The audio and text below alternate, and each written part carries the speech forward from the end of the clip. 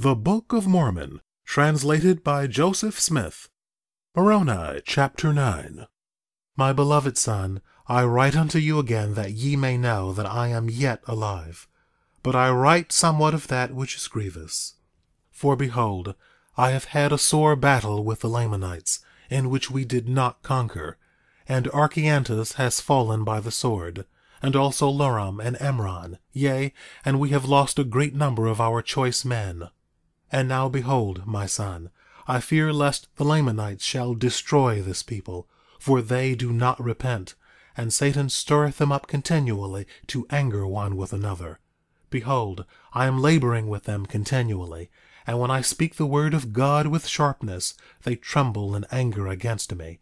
And when I use no sharpness, they harden their hearts against it. Wherefore I fear lest the Spirit of the Lord hath ceased striving with them. For so exceedingly do they anger, that it seemeth me that they have no fear of death, and they have lost their love one towards another, and they thirst after blood and revenge continually. And now, my beloved son, notwithstanding their hardness, let us labor diligently. For if we should cease to labor, we should be brought under condemnation. For we have a labor to perform whilst in this tabernacle of clay, that we may conquer the enemy of all righteousness, and rest our souls in the kingdom of God. And now I write somewhat concerning the sufferings of this people. For according to the knowledge which I have received from Ammoron, behold, the Lamanites have many prisoners, which they took from the tower of Sharizah, and there were men, women, and children. And the husbands and fathers of those women and children they have slain. And they feed the women upon the flesh of their husbands, and the children upon the flesh of their fathers. And no water, save a little, do they give unto them.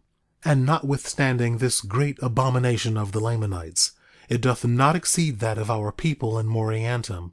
For behold, many of the daughters of the Lamanites have they taken prisoners, and after depriving them of that which was most dear and precious above all things, which is chastity and virtue.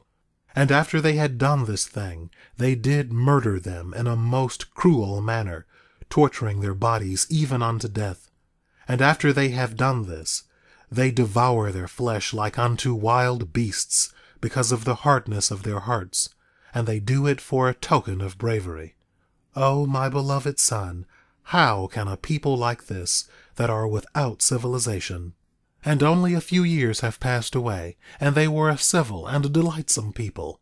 But O my son, how can a people like this, whose delight is in so much abomination, how can we expect that God will stay his hand in judgment against us?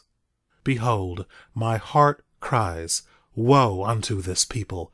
Come out in judgment, O God, and hide their sins and wickedness and abominations from before thy face. And again, my son, there are many widows and their daughters who remain in Sharizah, and that part of the provisions which the Lamanites did not carry away, behold, the army of Xenophi has carried away, and left them to wander whithersoever they can for food. And many old women do faint by the way, and die. And the army which is with me is weak, and the armies of the Lamanites are betwixt Sharizah and me. And as many as have fled to the army of Aaron have fallen victims to their awful brutality. O the depravity of my people! They are without order and without mercy. Behold, I am but a man, and I have but the strength of a man, and I cannot any longer enforce my commands. And they have become strong in their perversion, and they are alike brutal, sparing none, neither old nor young. And they delight in everything save that which is good. And the suffering of our women and our children upon all the face of this land doth exceed everything, yea, tongue cannot tell, neither can it be written. And now, my son, I dwell no longer upon this horrible scene. Behold, thou knowest the wickedness of this people. Thou knowest that they are without principle and past feeling, and their wickedness doth exceed that of the Lamanites. Behold, my son, I cannot recommend them unto God, lest he should smite me. But behold, my son, I recommend thee unto God, and I trust in Christ that thou wilt be saved, And I pray unto God that he will spare thy life to witness the return of his people unto him, or their utter destruction.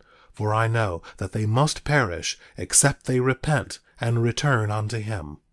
And if they perish, it will be like unto the Jaredites, because of the wilfulness of their hearts, seeking for blood and revenge.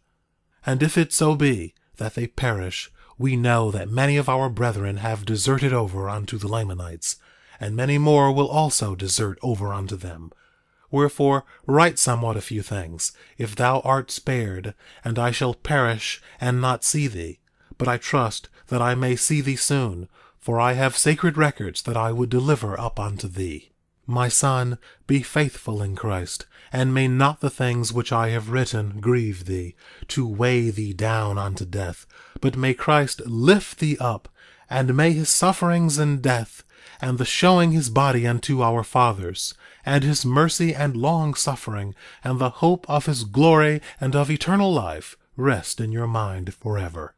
And may the grace of God the Father, whose throne is high in the heavens, and our Lord Jesus Christ, who sitteth on the right hand of his power, until all things shall become subject unto him, be and abide with you forever. Amen.